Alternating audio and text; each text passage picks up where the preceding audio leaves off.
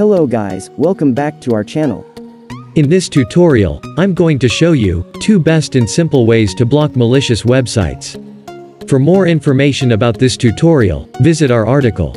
Link provided in the description. Without any delay, let's get started.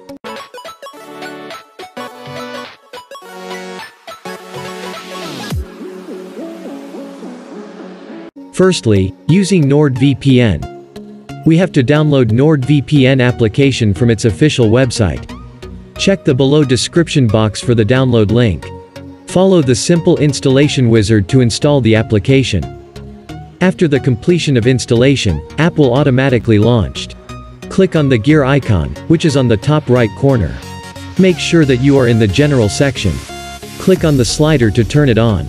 This is the option that makes you to block malicious website and ads. Now, I will show you an inbuilt option that helps in blocking malicious websites. It is known as Microsoft Defender Smart Screen. Press Windows key on your keyboard. Enter and search for Windows Security. From the results, click on Open. Then, Windows Security window will open.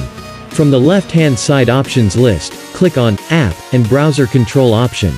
Then, you will find options regardingly. Click on the Reputation-Based Protection Settings option. Then, you will see options as showings in the tutorial. Turn on all the 4 options by clicking on the slider.